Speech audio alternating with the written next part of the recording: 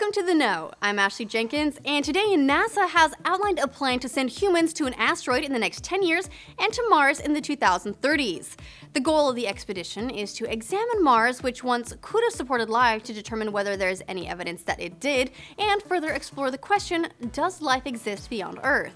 I mean, Mars isn't entirely new to us. The Mars Curiosity rover landing was a phenomenon in 2012, and the rover has continued to provide new radiation data for scientists to mull over in the years since, and that will be critical in planning for the future journey.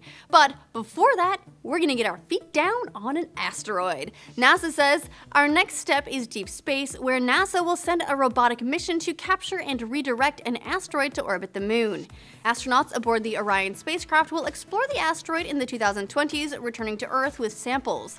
This experience in human spaceflight beyond low Earth orbit will help NASA test new systems and capabilities, such as solar electric propulsion, which will need to send cargo as part of human missions to Mars. NASA will use the new systems and tests to develop new capabilities and evolve their Space Launch System rocket, which they say will be the most powerful launch vehicle ever flown, which is good since it's a long trip.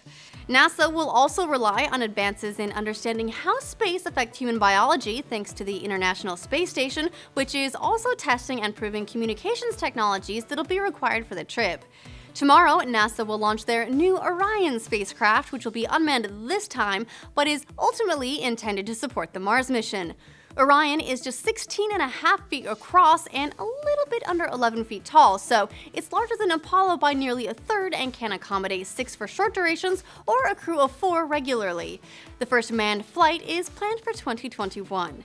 What do you think of this plan to get to Mars in the next 15 to 25-ish years? I mean, I'll probably be old and crotchety and talking about how spaceflight was way better in my day, even though it's really not because we don't do it, but that's just me.